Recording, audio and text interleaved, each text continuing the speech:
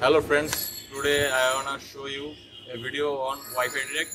What is Wi-Fi Direct? Wi-Fi Direct is an option provided by phone itself where we can share file without using Bluetooth, share it and any other third-party apps.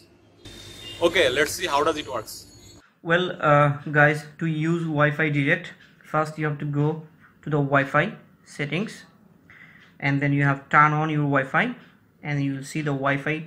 All the Wi-Fi, network will come here, but we will not go to the Wi-Fi network. We will directly go to here, Wi-Fi Direct. As you can see on the right hand side, on the top corner, there is Wi-Fi Direct. Just on tip of my finger. So you click that, then it will be coming like this. So after this, at the same time, you go to your other phone, you open your Wi-Fi, as same way the other device, on it, and also you'll see another Wi-Fi Direct on the right top corner. So you click it. Now you will see the both device will show each other in both set. Like this is Galaxy A10, it's showing here, and this is phone, the name is Imran, that's also here. So now if I click each other, they will be connecting to each other. Okay, so now they are connected.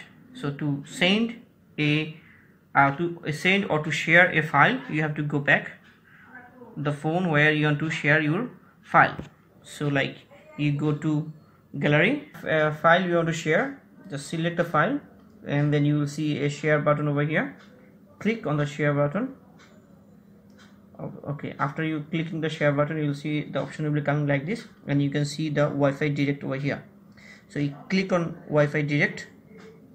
Okay, and then after clicking the Wi-Fi Direct, it will you click this, you select this, and then you just say share. After you saying share, it will come automatically over here. You see it's showing a notification. So the file is already transferred.